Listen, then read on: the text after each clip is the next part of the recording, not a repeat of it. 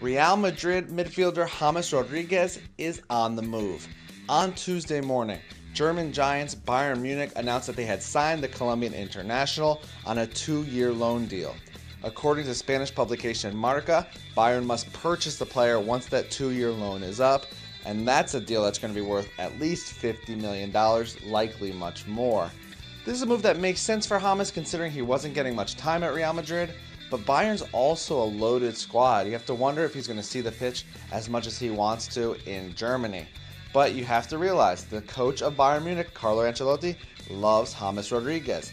He was the manager at Real Madrid that brought James from Monaco to the Spanish capital after the 2014 World Cup. For CBS Sports, I'm Roger Gonzalez.